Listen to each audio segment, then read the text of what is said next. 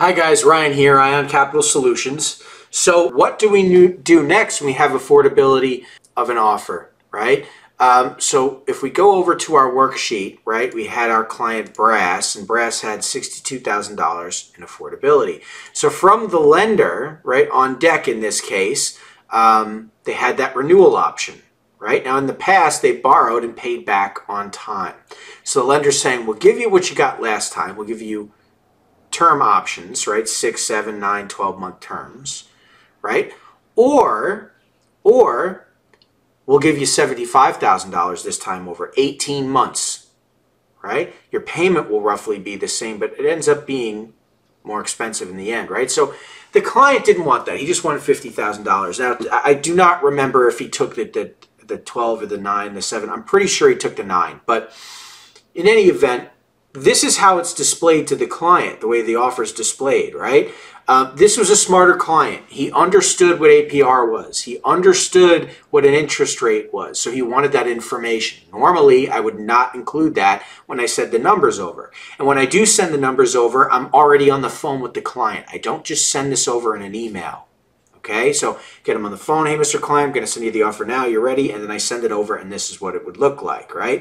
And I cut it out for obvious reasons, but this is what it looks like. So let's review. Here's the official offer. Looks like they are only offering $75K over 18 months. Again, it's at 27% APR, reiterating what I said over the phone. Now, he was looking for around $100,000. It just wasn't going to happen, right? Otherwise, you're looking at $50,000 at an interest rate of a 1.23 to a 1.39, depending on the term you choose, right? So there's flexibility, right? Ultimately, your payment can be lower if you go with an extended term, but your interest is higher. Your interest can be lower if you go with the 6-month term, but your payment is higher, right? So it's for the client to kind of pick and choose, right? The payment amounts are rough estimates based on a total number of weeks. They will slightly adjust based on calendar business days. And this is because I did this with my calculator, right? Based on what I got from the lender, right? And keep in mind, it can adjust. There's roughly 21 business days in a month, but there's holidays, there's things to consider, right? So the exact contract will have it totally spelled out what the schedule will be, and not before, because why would they work on something like that if they're not going to have an accepted offer, right? So this was an easy shoe-in sort of deal. Right, we already had an option. Right? We already had an option for the client. But that being said, how do we select a lender? Where do we know where to go with this file? With all of these qualifications, right? With all of these perks that make one lender better than the other, this is how you determine where you're sending your deals. This is how you can have a lender network of, what do we have, like 16 lenders, 17 lenders, and determine where to go quickly. What are you going to do? Sit there and read through the lender guidelines for each lender one by one? That's not efficient. That's going to take you forever. Think you're going to remember all that information? You're not. And so you need to build out a tool. So those of you who are not comfortable with Microsoft Excel, Google Sheets, get comfortable.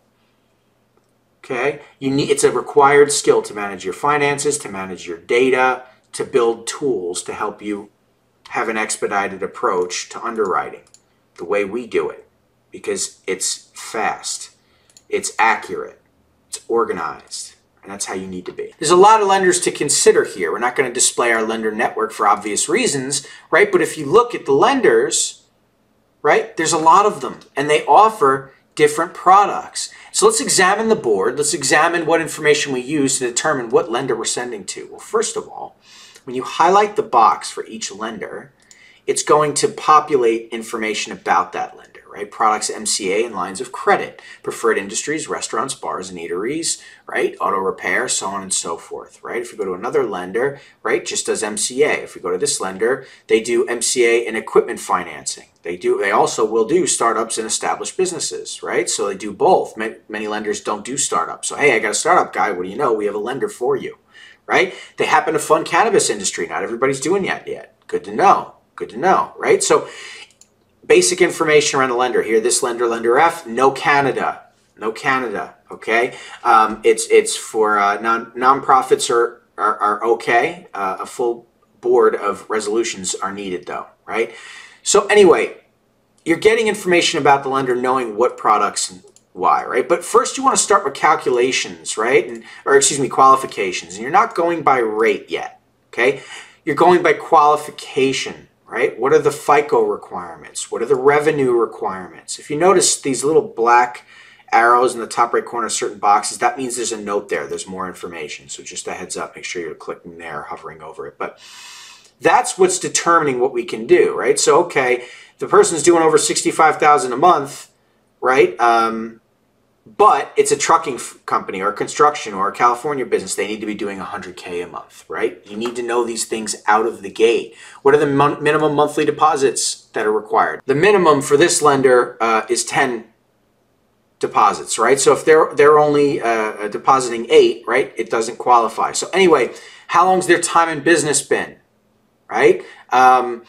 Number of positions that are allowed, right? If we have a client who's got 2 positions, we can't go to lender C, right? But lender D has first through fourth positions. Positions are the number of loans. First position is the first loan. Second position is the second loan, so on and so forth, right?